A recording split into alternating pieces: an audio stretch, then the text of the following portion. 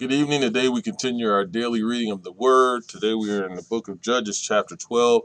As always stated, prior to reading the Word, get to a church that has Bible study or Sunday school where the Word can be broken down and shared for you.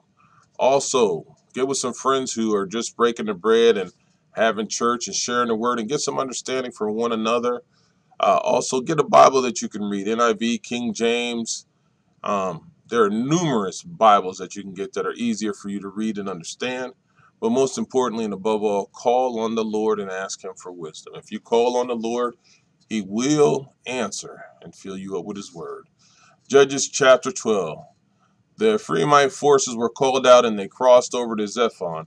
They said to Jephthah, "Why did you go to fight with the Ammonites without calling us to go with you? We're going to burn down your house over your head." Jephthah answered, "I and my people were engaged in a great struggle with the Ammonites, and although I called, you didn't save me out of their hands. When I saw that you wouldn't help, I took my life in my hands and crossed over to fight the Ammonites, and the Lord gave me the victory over them.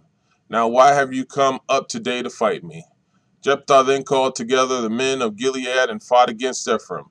The Gileadites struck them down because the Ephraimites had said, "The Gileadites are renegades from Ephraim and Manasseh."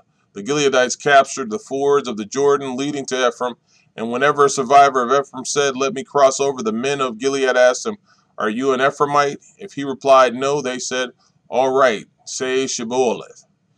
If he said Shibboleth because he could not pronounce the word correctly, they seized him and killed him at the fords of the Jordan. 42,000 Ephraimites were killed at that time.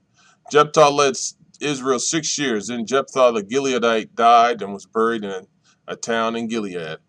After him, Isban of Bethlehem led Israel. He had 30 sons and 30 daughters. He gave his daughters away in marriage to those outside his clan, and for his sons he brought in 30 young women as wives from outside his clan.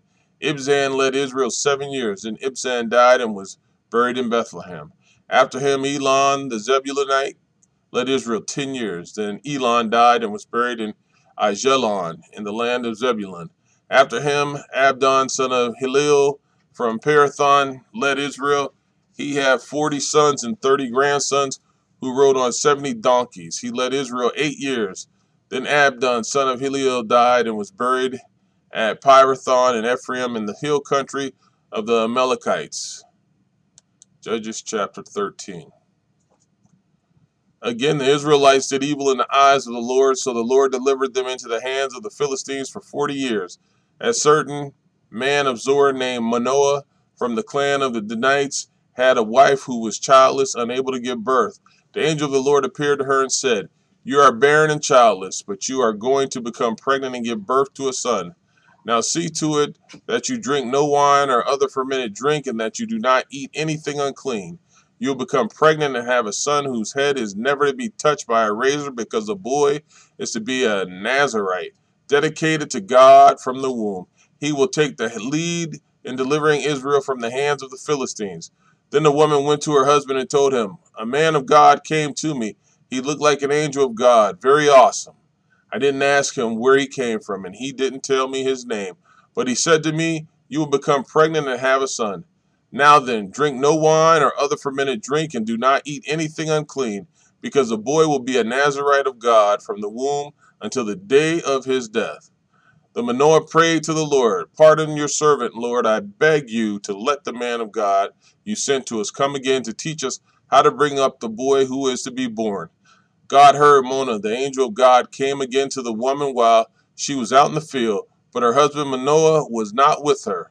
The woman hurried to tell her husband, 'He's here, the man who appeared to me the other day.' Manoah got up and followed his wife. When he came to the man, he said, 'Are you the man who talked to my wife?'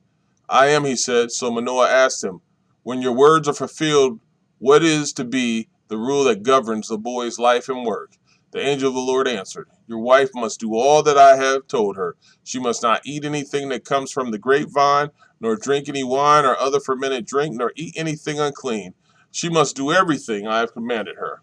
Manoah said to the angel of the Lord, 'We would like to stay until we prepare a young goat for you.' The angel of the Lord replied, 'Even though you detain me, I will not eat any of your food. But if you prepare a burnt offering, offer it to the Lord." Manoah did not realize that it was the angel of the Lord. Then Manoah inquired of the angel of the Lord, "What is your name, so that we may honor you when your words come true?" He replied, "Why do you ask my name? It is beyond understanding." Then Manoah took a young goat together with the grain offering and sacrificed it on a rock to the Lord. And the Lord did an amazing thing while Manoah and his wife watched. As the flame blazed up from the altar toward heaven, the angel of the Lord ascended in the flame. Seeing this, Manoah and his wife fell with their faces to the ground. Then the angel of the Lord did not show itself again to Manoah and his wife. Manoah realized that it was the angel of the Lord.